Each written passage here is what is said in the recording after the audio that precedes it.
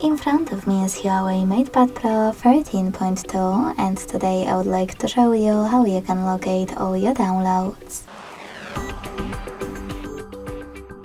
First of all, you need to find an app called Files and click on it.